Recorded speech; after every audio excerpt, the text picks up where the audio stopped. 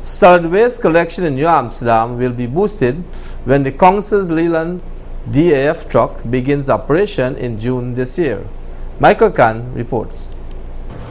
In the latter part of 2016, the New Amsterdam Mayor and Town Council purchased this Leland DAF truck with HIAB to boost the fleet of machinery of the Public Health Department and improve the system of garbage collection within the municipality.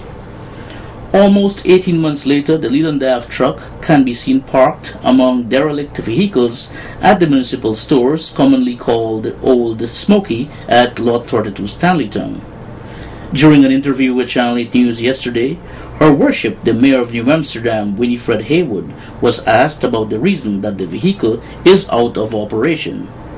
We bought that truck and it has some problems, but we have been seeking out mechanics to help us with the truck because we need a truck. That truck, we bought it particularly so it will assist somewhere, somehow, as it relates to the solid waste. And also, we want to remove all the derelict cars, vehicles on the road shoulders. That is the main purpose why we have bought it. But we are still trying our best to see how we can put that truck in order. The truck was purchased at a cost of 7.8 million Guyana dollars. And New Amsterdammers are hoping that the vehicle will not become scrap metal in the near future. Responding to this, Mayor Haywood assured that the truck will be operable by June 2018. I would say it within about 3 months.